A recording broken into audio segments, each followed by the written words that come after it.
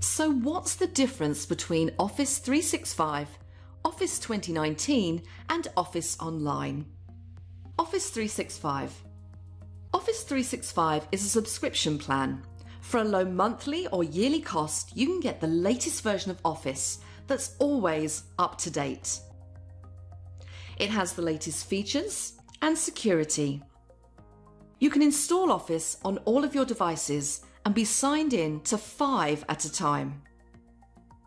With your subscription, you get 1 terabyte of OneDrive cloud storage that is accessible from just about everywhere.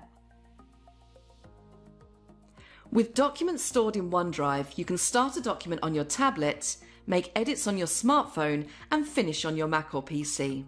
There are different subscription plans. If you want Office for yourself, you can buy a personal subscription. If you want to share your subscription with friends or family members, you can buy a home subscription. This lets you share with up to 5 people, and each person gets all the same benefits.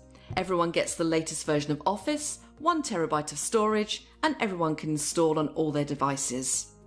Office 2019. Office 2019 is a one-time purchase of Office that can be installed on one PC or Mac. You'll get security updates, but no new features or tools.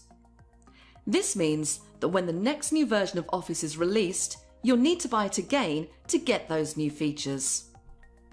Office Online. Finally, there's Office Online, which offers a free lightweight version of Word, Excel, PowerPoint, OneNote and more that anyone can use from a browser.